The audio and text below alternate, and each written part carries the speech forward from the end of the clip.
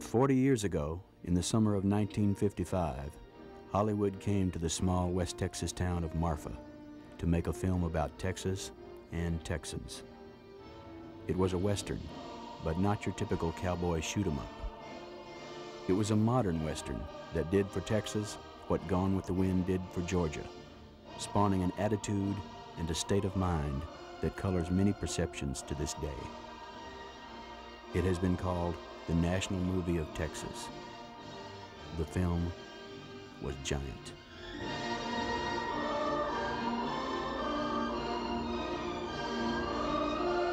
At the turn of the century, cattle was king. But in 1901, oil was struck at Spindletop, and the Texas oil millionaire was born. This new class of Texans caught the public's fancy with their gambler's attitude and their ability to throw away money. The man who personified this attitude was Houston's Glenn McCarthy. Born dirt poor, he hit it big and used the money to build his own hotel, the Shamrock, at a cost of $21 million in 1949 dollars. The opening of the Shamrock landed McCarthy on the cover of Time magazine. It was against this mythic backdrop that the best-selling author Edna Ferber decided to write her next novel. When Edna Ferber published her novel, Giant, in 1952, she was a well-known national writer, and she was sort of a pre-James Michener type in that she would locate a book in a particular place. She would go there, spend some time, do a little research, and construct a plot. You know, when Ferber wrote her book, not every Texan was that wild about the story. Edna Ferber's novel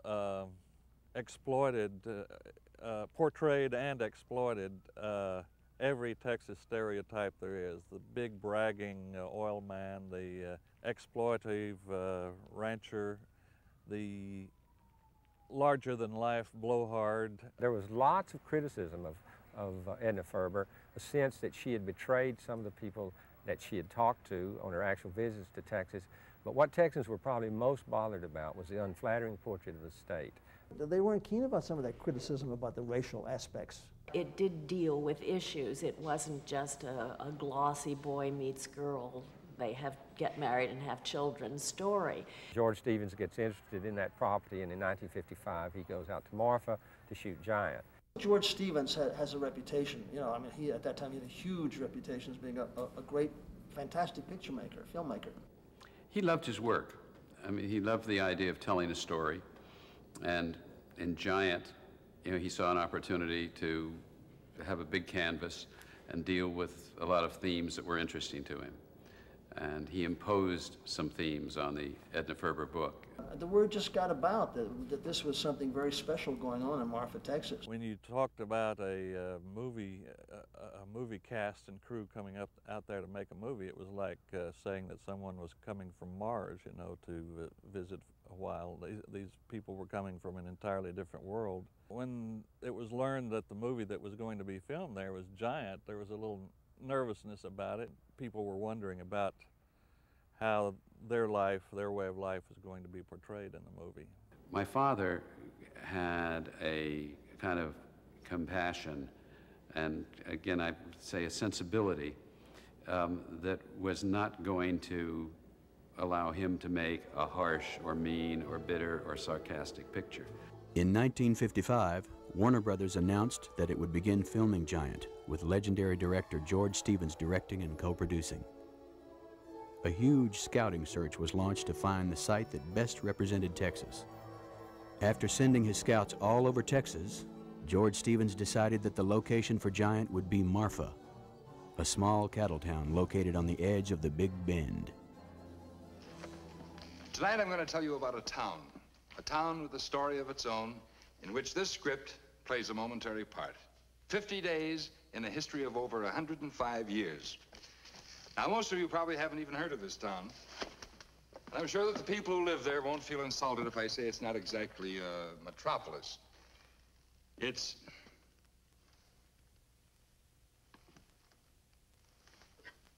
there.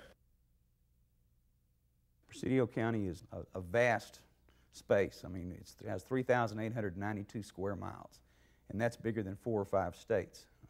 You can get in your truck and drive for 2 hours and never cross the county line. You're talking about a great deal of territory. So we were very few people roaming around in a sea of land out there.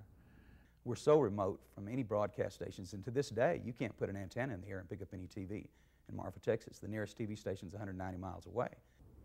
It was very much like growing up on the frontier in many ways. Hollywood has had this sense that Texas is one of the unique places in this country. There aren't that many places anymore that have a unique feel to them. Texas is still one of those places. When that Hollywood company, Warner Brothers, went out to Marfa, they were going out to a place that must have seemed to them both at once familiar and at once exotic. Because here was a place that they had ideas about from having seen films. They knew what cowboys were. They'd seen films about cowboys. And here they were in a place where there were real cowboys. They was called all of the agencies in wanting to see the real Texans. I don't want to see anybody if they're not born and raised in Texas and they can ride a horse and this and that.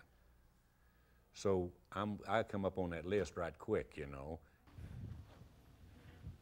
Well, you know, I was 19 years old, and James Dean and I had just finished Rebel Without a Cause. And George Stevens had hired me to play in Giant, so we all came down on the train from Los Angeles. There was a part for Texas heiress in the movies. And so Rock, I think, said he wanted me. He had a lot to do with it. And I went out and did a screen test, and I got the part. When George Stevens was looking for locations, this was before he decided to go to Marfa. He was running a lot of Western films to look at their locations where they had been shot. And when he saw Broken Lance, which we'd shot in Nogales, New Mexico, he didn't like the location especially, but he said to an assistant who was sitting next to him, when he watched me do a scene, he says, when we shoot, I want to use that boy. Chill Wills always used to call me and he'd say, "Hey, Monts, what you doing?" I says, "Not a lot, Chill." He says, "Come on, ride over with me." So I rode over with him. I had a cowboy hat on, kind of like this. We went into George Stevens' office, and I hung my hat up on a rack there, and I was just sitting back there waiting for Chill to get through, you know, interviewing with George. George Stevens' wife had seen me on this first big television show that I'd done and recommended me to George. As I'd never been on film before, George put me on film to see how I did, and it was a wonderful experience, even the screen test.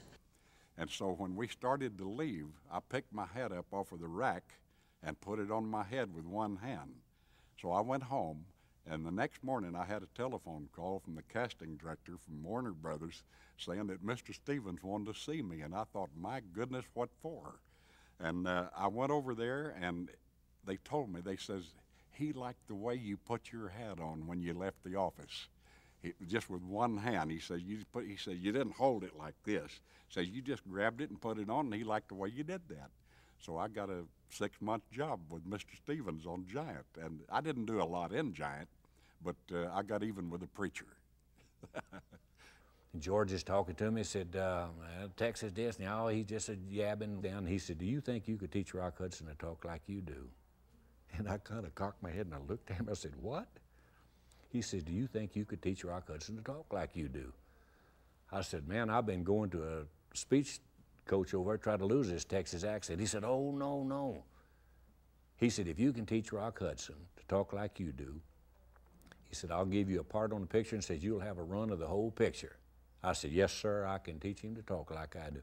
I was, let's see, 1955, I was 29, I think. Because he had made so many excellent, perfect films, I think, that to work with him, get a chance to work with him, was really something for me. Plus the role itself was a pretty good role to have. And at last, dropping down from the Texas sky come the stars of Giant, the people who will turn all the weeks of preparation into an act of artistic creation. Out of the special chartered plane stepped Elizabeth Taylor, Rock Hudson, director George Stevens. Yeah, we went down on a train, a whole bunch of us. We went to, let's see, we went down to through El Paso and everything, and I think we got off at Valentine. And then we were driven on through, onto the ranch, and we stayed at the Paisana Hotel in Marfa. Marfa was a booming little town back then anyway. We had close to 5,000 people and over 100 businesses here, and the ranching industry was the main attraction about the town, and we were pretty active back then. And there were lots of things going on, but nothing like a movie. When the Warner Brothers army of cast and crew came to Marfa, they took over the town. Every available hotel room was commandeered. The stark landscape, distant mountains, and endless skies of Marfa gave Stevens everything he wanted for Rayada, the Benedict's ranch. Everything except the house. The illusion of the Rayada, a facade, a false front, was constructed on the Worth Evans Ranch. In all of his films, he had this, sense of the visual. And I think one of the most crucial decisions in Giant was his selection of that plain outside of Marfa, Texas, where he built that big Gothic house. Well, on the big house we had in Marfa, it was a three-sided house, and there wasn't any rugs or anything inside. Chill Will said to me one day, he says, "Hey, Muntz," he says, "come in here. This is all wall-to-wall dirt." He says, "I'm telling you," he says, "this is big. It came down here on 6 flat cars." And you can see they come in here and set these big telephone poles to build the house around. And the owner lived over here. His name was, that house on the left, that was Worth Evans's house. Clay lives in the one to the right now. That's his new house. Well, I was in school at Tech, and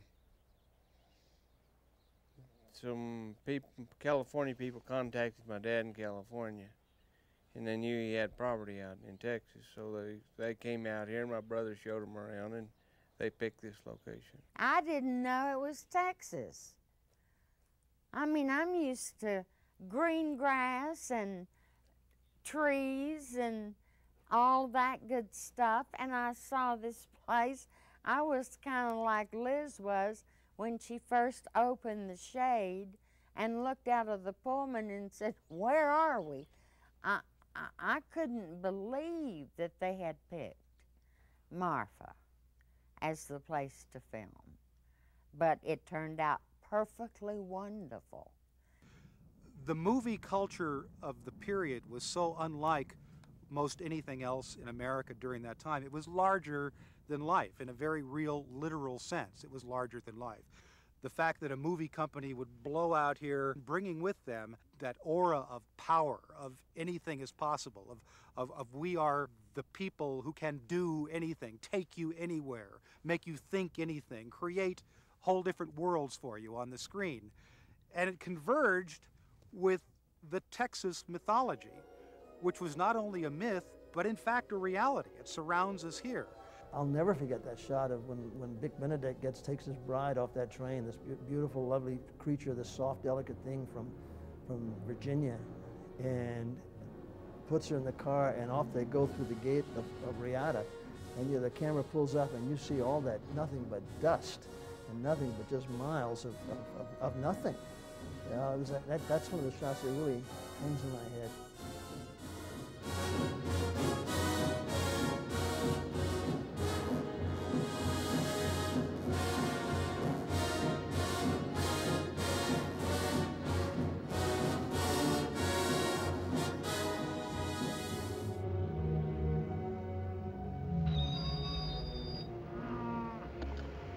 This is it, honey. This is your home. But it's huge. I thought it was a ranch house. Jet, this is Vic's new wife. Leslie, this boy here is Jet Rink. Hello? Works for us. The storyline of Giant is about change. Change brought on by oil money.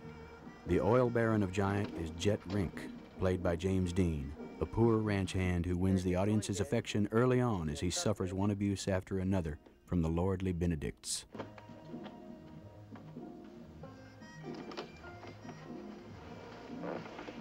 Ain't nobody king in this country. Despite his reputation in Hollywood for being moody, and difficult, Dean soon became the local favorite. In short, James Dean became a good old boy.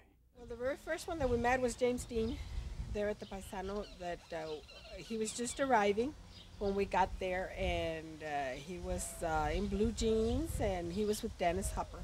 Jimmy Dean had this little giggle that real sexy like it. He would really let you know that he was enjoying our interview with him. It was about 3 or 4 different times when he was in the eating breakfast. They let us go into the dining room, and he would have breakfast, and we'd go in there and shoot some of the pictures while he was eating, and he'd tell us what he was having, and he was just real friendly. Some of my girlfriends and I got together and decided we'd have a little dinner party and we would invite him. And he very graciously accepted. He just didn't realize he was going to be the only guy there. So he wasn't inclined to stay too long, so we all kissed him goodnight and let him go home. People would think that he was moody, but no, he was not moody. He was acting his scene because he wanted to be one of the best actors. And he told me personally, I'm gonna show Hollywood what an actor is. Jimmy copied a lot of things from Clay, little mannerisms and different things, you know, and from other people around here. He wanted to be a Texan, and he really studied it. And I think, you know, most of these people thought he was a pretty good old boy, didn't they? Jimmy? Yeah. Yes, they thought he was fine. Giant was filmed on an open set, which meant that there might be as many as 300 people watching a scene as it was shot.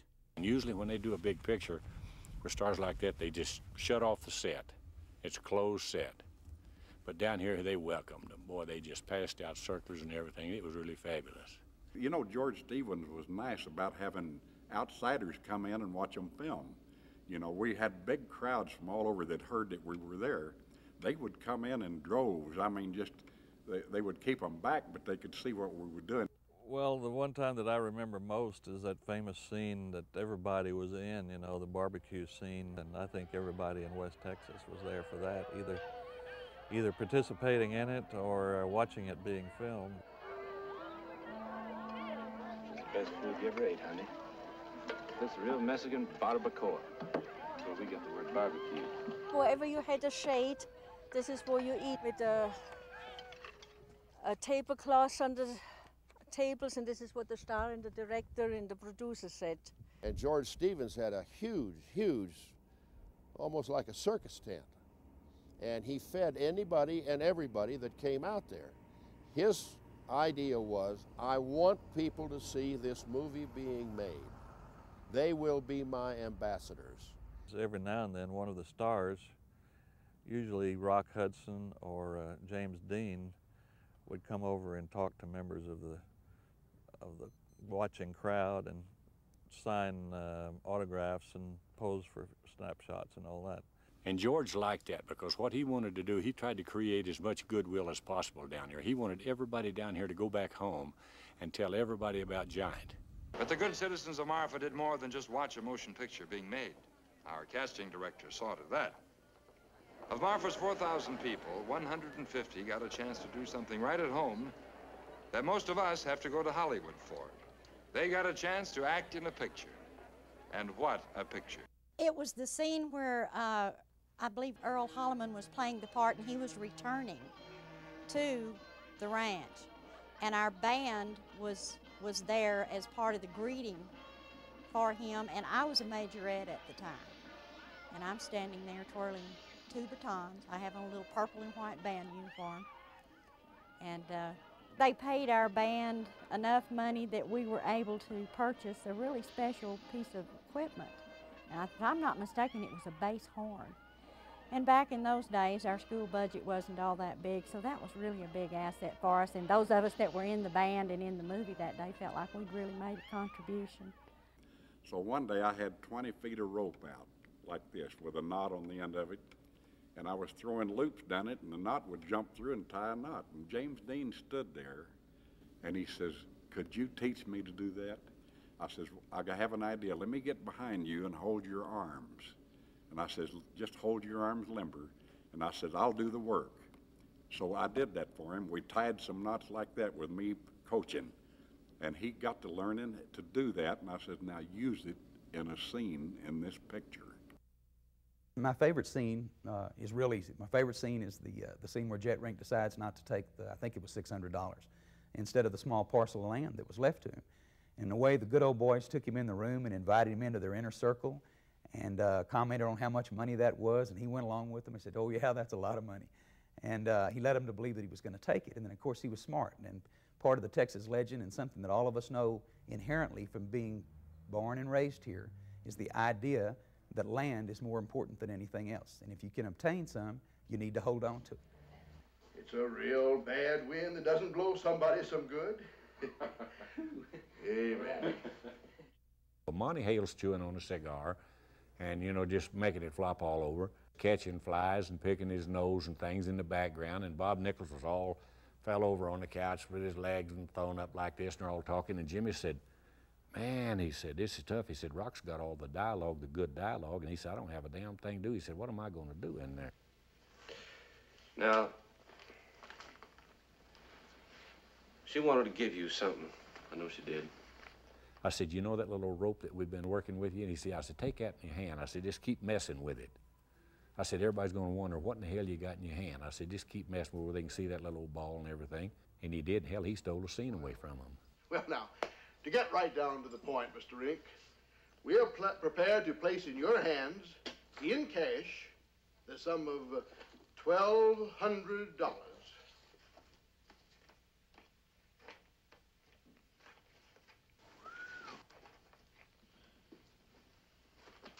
Yes, sir. Boy. $1,200, which any of these gentlemen here, I'm sure they'll be happy to tell you it's twice the value of that land. Definitely. Oh, at least twice the value of that land.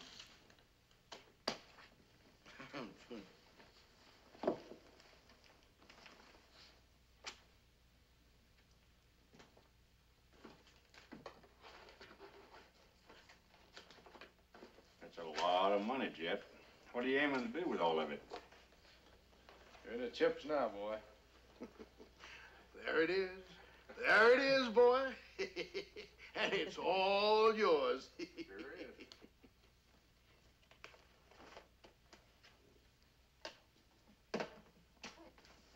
I don't know what to say.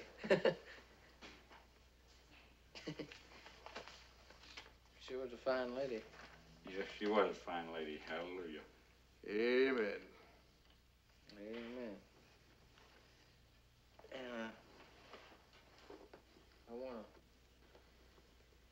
you to know that I appreciate her generosity. And yours too, Vic. And y'all. I surely want to thank you for it. You know something, Vic?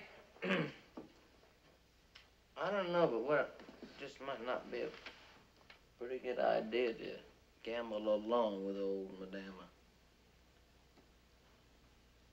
How do you mean? Just gamble along. Just keep what she gives me.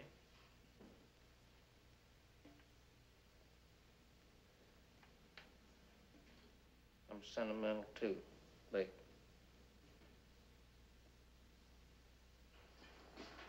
I just think it's good to gamble along with her. I know that land ain't worth much, but then someday I just might up and put my own fence around her. Call her Little Rieta.